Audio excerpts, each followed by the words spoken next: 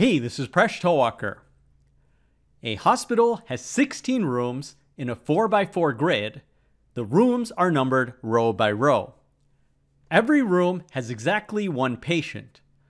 The patient in room 1 wants to meet all patients and exit from room 16, but cannot meet another patient twice.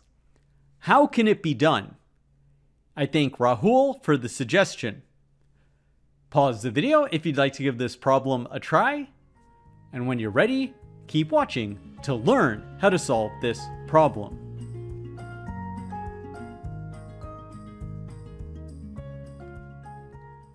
This is a delightful logical puzzle. The first thing to note is that it's impossible to visit all rooms without visiting another room twice. You might try to make a path that goes through every single room exactly once, but you're either going to be missing rooms or you're going to be visiting some room twice. It's actually an interesting mathematical problem to prove that it is impossible. Here's one way you can show that. It uses what's known as a coloring argument.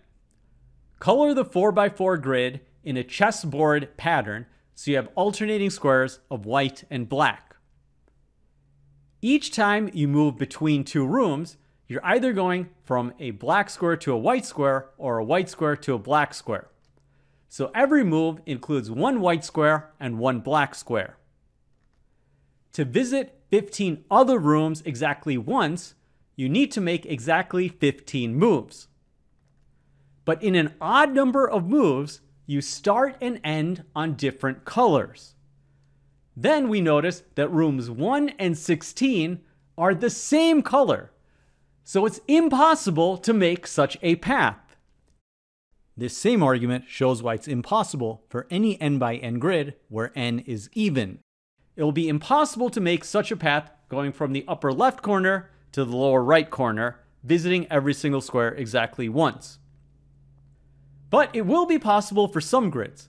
So just from actually working it out, these grids, it will be possible to make such a path. So how are we supposed to solve the puzzle because we have a 4x4 grid? You have to look closely at the wording of the puzzle. It is possible to visit all patients without visiting another patient twice. So here's the trick. Let's say you go to room 2. Now, room 1 is empty because you were the only patient in room 1. So you can return to room 1.